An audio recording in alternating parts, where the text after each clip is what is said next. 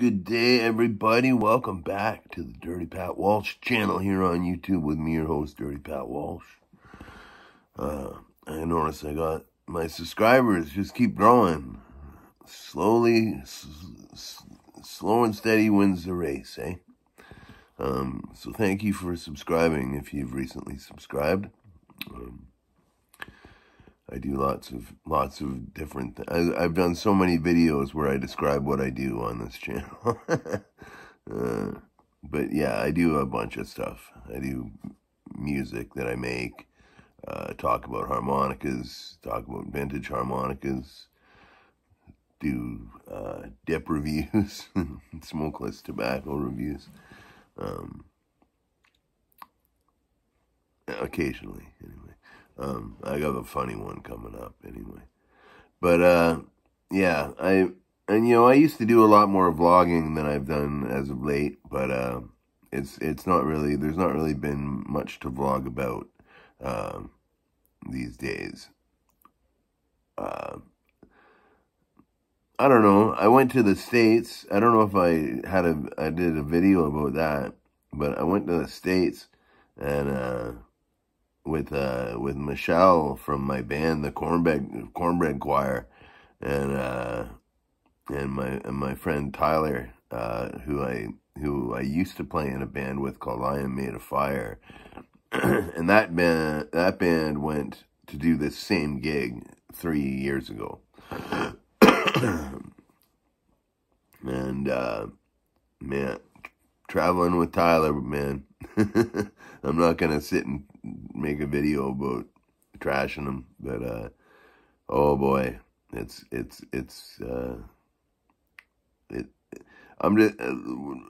gonna put it simply one way. It took us 13 hours to get home on a 6-hour drive, like a 6-hour drive back home, but it took us 13 hours.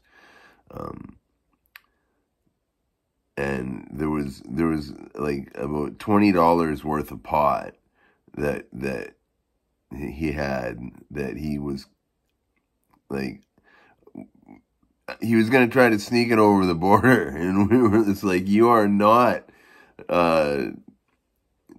ever, if we get caught, we're not going home tonight, and we're gonna never be able to be let in the States again, so we were like, just, no way are you doing that. But I think he thought that we'd forget about it or something. But so we're 10 minutes away from the border, and we're both like, Tyler, you still got that weed, man. He's like, and he was just grumpy about it, and we did get rid of it, but we're pretty high when we crossed the border. But yeah, it was a cool trip, man. The Green Beacon's an awesome venue to play. Thanks for everybody who's watched the videos on it. It was like, I don't know how long ago. It must have been a month ago now, or 3 weeks or something. It's been a while. But while I was there, met up with a bunch of friends and got to see a lot of people. I got some really cool gifts. Hilary Thompson gave me a whole pile of clothes and stuff.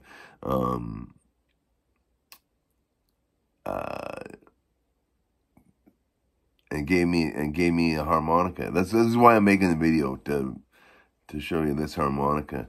Now this is interesting, because this is the company that now makes Lee Oskar Harmonicas, Tombo. Now Tombo has a pretty good reputation, I think, for making good harps. I don't really like Lee Oskars. I've played them in my time, but I only own one right now, and it's in this weird tuning that I can't make sound good. So the melody maker tuning, but we'll work on that. We'll work on that later. I think one of my more viewed videos is my video of me trying to play that thing, and I think it's gotten downvoted so much. It's Anyhow, so this is a Tombo harmonica, and the box. Now, the beautiful thing about this is, I don't even think this thing had been played. It didn't, when I looked at it, and I'll show it to you. Okay, here we go. Okay, this is the box. Look at that. It's like in great shape for an old box. Made in occupied Japan. Like, you know, I don't know when this was made. It's inside. And it's kind of done up to look like a marine band. This is kind of what the inside of a marine band box looks like, but it's got a different write-up. But it's in the same style. It has a black and white picture here and a little write-up here in red with the little Hohner logo. And this one has the Tombo logo because it's a Tombo harmonica.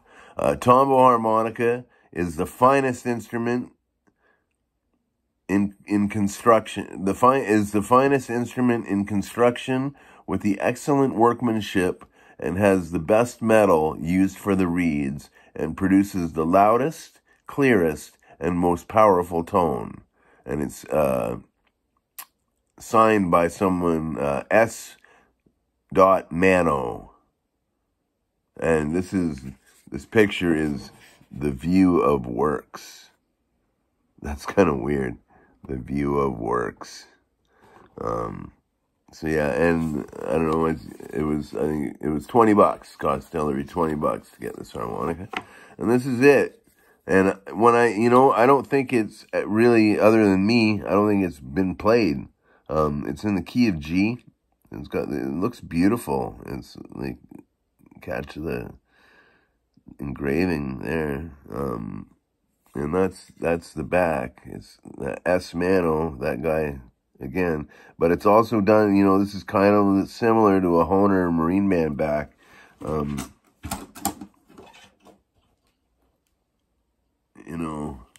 Here's a marine band back.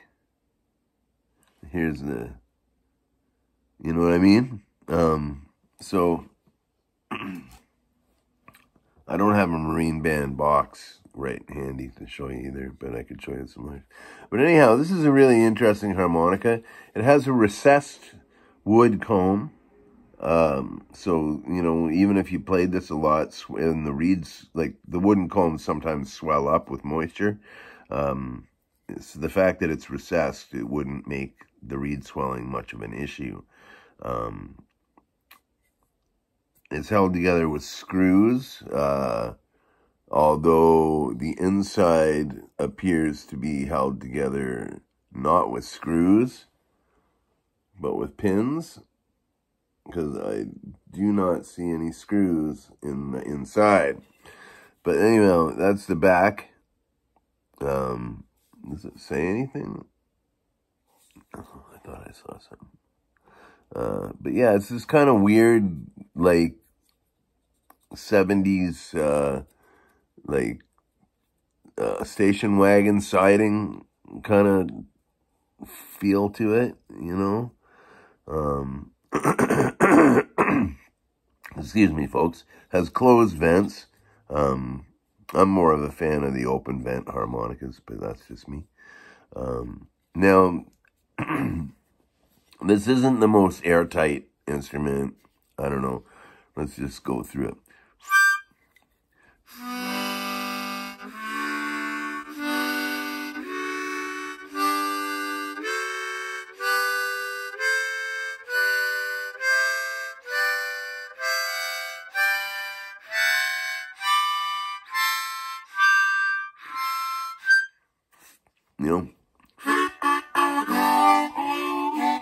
It's not very good for doing like second draw bends or third draw bends.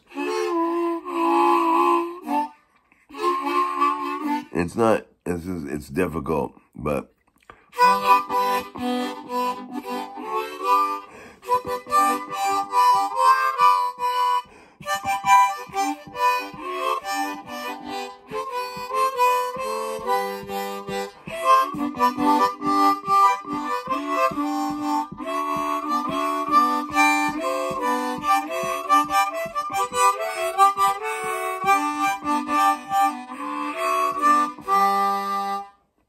it's good for doing that kind of stuff.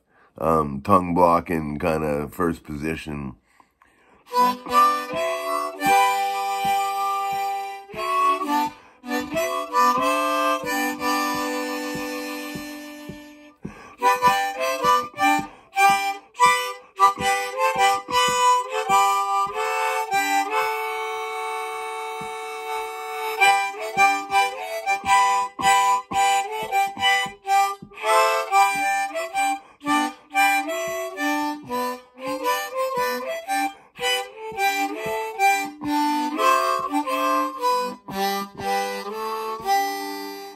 I don't know. It's kind of fun to honk around a bit that way. So yeah, anyhow, I'm sure at the time, I don't know, like if this, I don't know when Japan was occupied. I guess it was during the World War II or something. I don't know. I don't know that much about, that kind of stuff. You know, but I'm gathering this is a rather old harmonica. It just looks old. You know, it's like you don't see harmonica builds like this anymore with these little metal support structures. You find these in a lot of Silvertone harmonicas. These things. Yeah, this is not. You don't find harmonicas that are really built like this anymore, and that's kind of the cool thing about it. So yeah, is it fun to play? Yeah, it's really fun to play, but is it something I'd use on stage? Probably not. But what a cool addition to my vintage harmonica collection. So thank you so much, Hilary. I'm very grateful. I really appreciate it. I love collecting old harmonicas. This is the back of the box. Number 1210. So I got the 1,210th one of these in the world. So yeah, put that in your pipe and smoke it. And I guess I don't know, if you're still watching this video, thanks for watching, and I hope you're all doing good and well. And yeah, God bless you. Be well, stay free, and I will talk to you soon.